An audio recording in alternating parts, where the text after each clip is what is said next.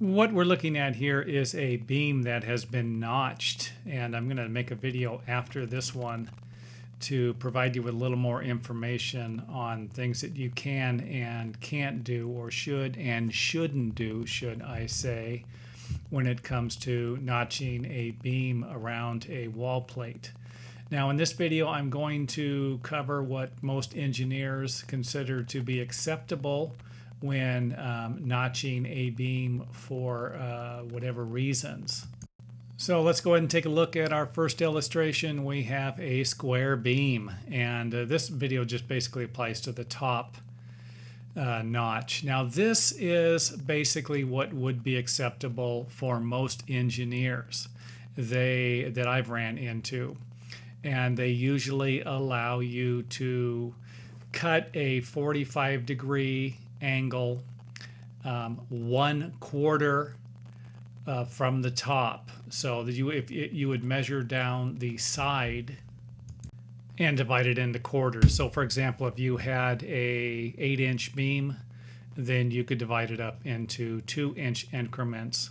So you'd measure down the side from the top 2 inches, and then you could angle up 45 degrees. Now this has been something that I knew as a general practice that most engineers would approve, but I need to make a point to you, and that should be that if you are going to notch any beams, it wouldn't be a bad idea to get approval from a structural engineer before you do so, because you could end up weakening the beam severely.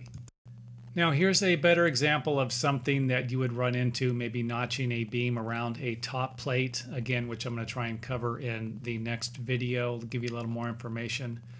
But you can clearly see that if we divide the beam up into quarters on the side, that this notch isn't going to work. I mean, let's take a look at here something that would be acceptable.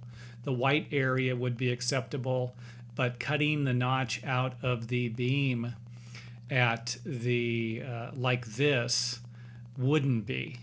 And again, this is more of a common practice here than cutting something at a 45, but you might need to do that for a roof.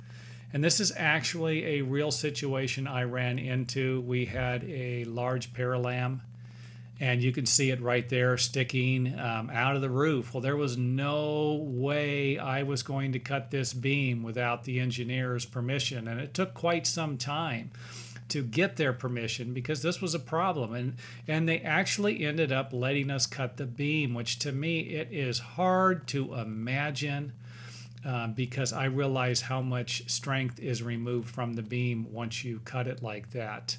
But again, once you have the engineer's permission, and I'm not talking about permission over the phone either, I'm talking about something in writing.